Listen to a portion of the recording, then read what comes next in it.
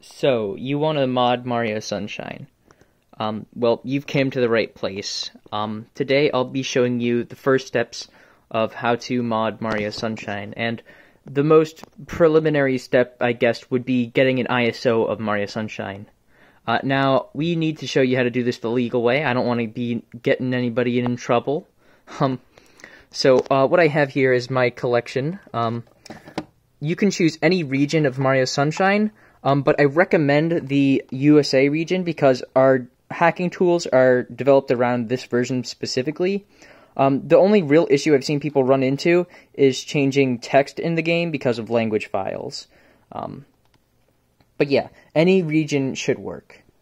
Not only will you need a disc of the game, you will also need a SD card, and if you're using a GameCube specifically to dump it, you're going to need a SD card to save port adapter, and you're going to want to grab a Action Replay.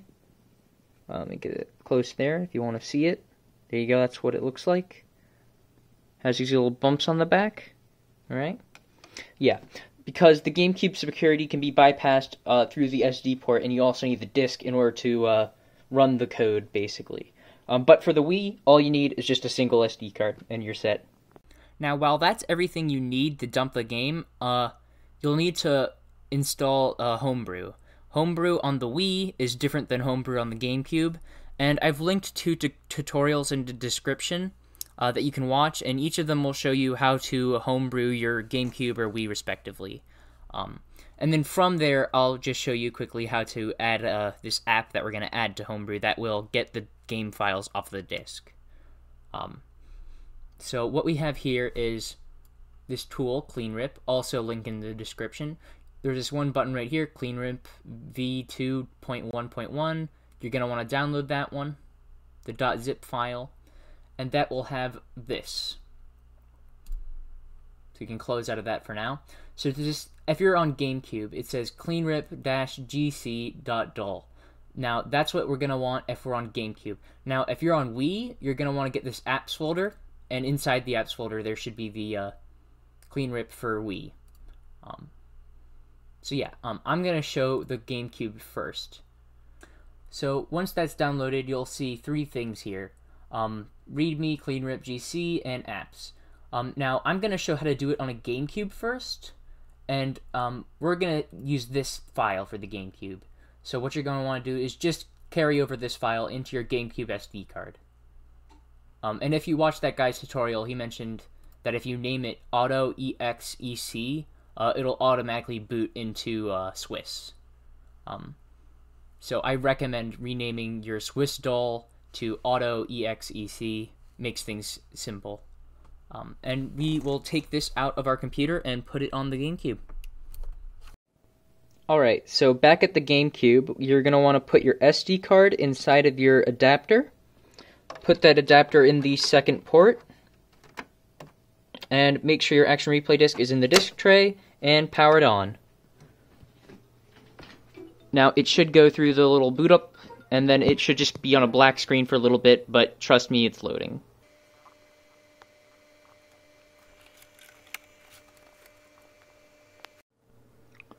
Now that we are booted into Swiss, we're going to want to run that CleanRip that we downloaded earlier.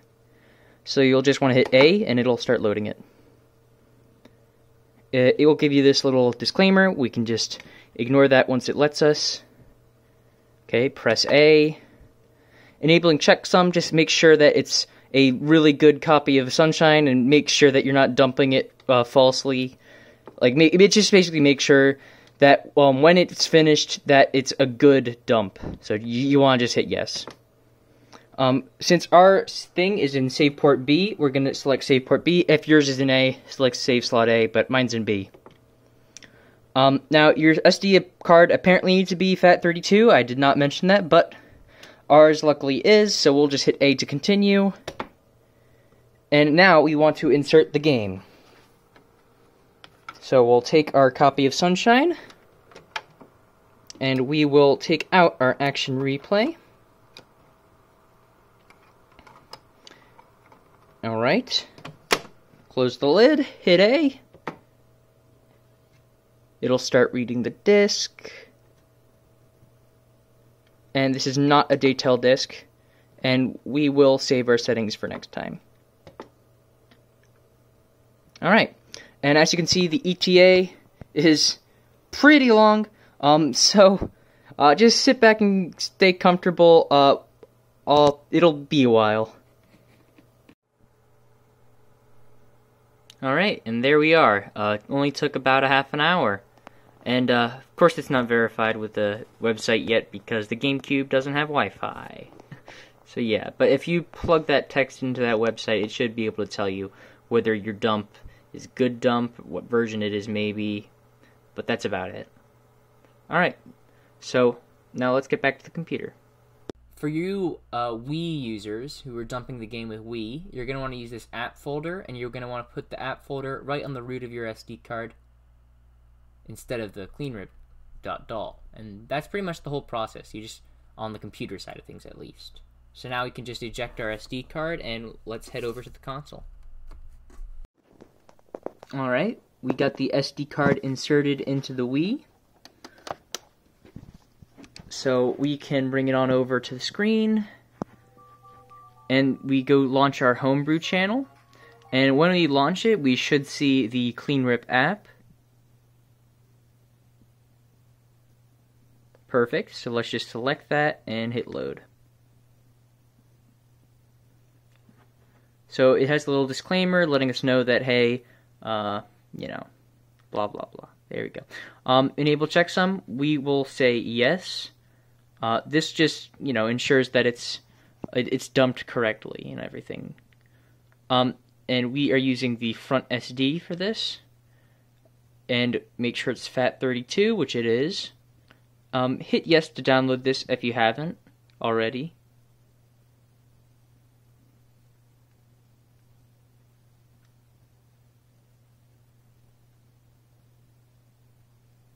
It's okay, cool. So now we want to insert our game. So let's get Mario Sunshine and just insert that right on into the game slot. And we'll hit A to continue, and it should start the dumping process. And you say no to this because this is not a Daytel disk. And we'll just say yes to save our settings so it knows next time if we ever dump again. Alright, so that says it should take 11 minutes. So just sit tight and it'll dump it eventually. Alright, looks like it finished dumping it. And as we can see, it checked with the website and found that the MD5 is verified, which means that our copy of Sunshine is legit, authentic, and we dumped it correctly. So yeah, with that, you can just basically hit A to continue, and we can hit B to exit. Alright, so now that we've dumped the game, you should go back to your SD card, and you'll find these files here. You'll find a GMSE and possibly a GMSE dump info. So this file right here that looks like a disk, that's the one that is the actual game itself. So we're just going to put that onto our desktop. Now, I should explain something about why it's named GMSE01. So, each video game for the GameCube has, like, an ID of sorts, and I'm pretty sure this is how it's read. The G for GameCube, MS for Mario Sunshine, then E for English, and then 01 for the version of the English game. So, I have game Mario Sunshine English version 1. So, yeah, that's what it means. So, if you have something that's slightly different, like GMSJ01, then you probably have the first revision of the Japanese version of the game. But either way, no matter what ISO you're using, we should be able to hack it. The only real problem with hacking, if you have a different thing than English, is that our text editor for the text boxes in the game is designed around the English ROM. So if you have a European ROM, if you're trying to edit text files, like NPC dialogue, then it might not work. So I just say I recommend getting an English version of the game if you can get your hands on it. Because, yeah, the text editor we have works with English as far as I'm aware, and only English. So it's one thing to be able to get a copy of Mario Sunshine and put it on your computer, but it's another thing to take that copy of Mario Sunshine and play it back on the console again. So what I'm going to show you next is how we're going to go about playing this game on our GameCube or Wii again. Now, this is important because there are certain bugs in a Mario Sunshine mod that will only show up on console, because Dolphin Emulator is not 100% accurate to real hardware, so there'll be some bugs that only the actual real hardware itself will have. And now you might be saying, well, I don't care about real hardware, I only want people to play this mod on emulators. Well, the thing is, as the Dolphin dev team make Dolphin more accurate to the console, your mod will become more buggy. So just for the sake of preserving your own works of art, your own mods, you'll probably want to make it console compatible. So I'm going to show you also how to run games on the consoles. So if you are a stinky Wii user, you're going to want to get a new app. So we'll go in our apps folder, and I'm just going to bring up this website I had here. This will be in the description somewhere. This is just a GBA temp post, but if you scroll down, you will find install. So you want to right click this and hit save link as, and then there'll be this meta.xml, and then we will just save that to our desktop for now, and then we'll download this loader.dol, and it says to rename it to boot.dol, so we'll make sure to do that. You can just click that, and that'll give us loader.dol. Alright, perfect. So we can close out of our window there. Alright. So there is our two files. And as he said, rename that to boot. So B-O-O-T, boom. So that is our GameCube player for the Wii. So we want to create a new folder, and we'll just call it Nintendont. So Nintendont. Boom. Done. And we just want to place that right inside the Nintendo folder we just created. And then we're done with that. So the next thing we want to do is we want to create a games folder. So we're going to create a new folder on the root of our SD card, and we're going to name it games. So that's new folder games. And then inside that games folder, we're going to create another folder, and we're going to title this whatever we want, but I'm just going to name it Super Mario Sunshine. Alright. And so inside that Super Mario Sunshine folder, we're going to put our game. And we're just going to wait for that to do its thing for a little bit. So now that that's done transferring, I'm just going to show you again. We have the games folder, Super Mario Sunshine, and we need to rename this to game. Otherwise, it just won't detect it. It needs to be named game if you're on a Wii. Alright, and with that all being done, we're going to put this in the Wii and test it out. Alright, so we're back here on the Wii. We're going to launch our homebrew channel.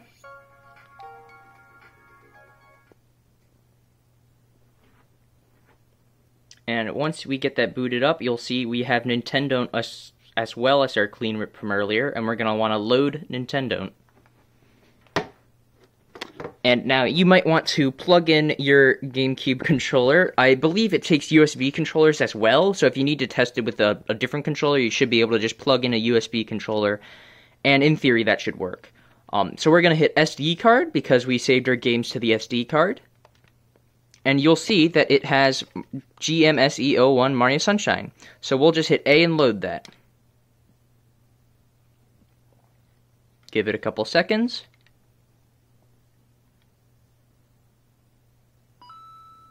And what do you know? It's playing Mario Sunshine on our Wii from an SD card, which is exactly what we want. Alright, now that that's done, I'm going to show you how to do it on a GameCube.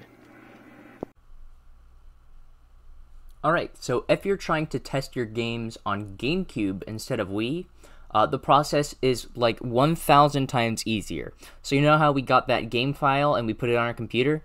Now we just put the game file and put it back on the SD card. That's literally it. All you gotta do is have it on the SD card. No putting it in a fancy game folder, no renaming it to game.iso, no. You can just have the ISO, sitting on the SD card out in the open, and you can load it right from Swiss.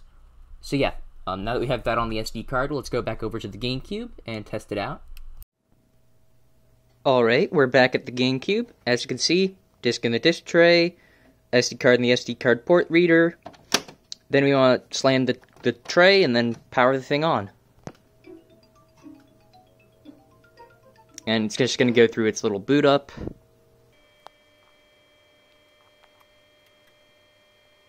Alright, so it booted up. And as you can see, we have our Mario Sunshine just sitting there in our list of files. So we can literally just use our GameCube controller and... Oh, hello, game. Oh, my GameCube controller is still plugged into the Wii! So we can just go right down and we can hit A. And you can add some cheats, you can edit settings, but all you really gotta do is hit A and boot the game.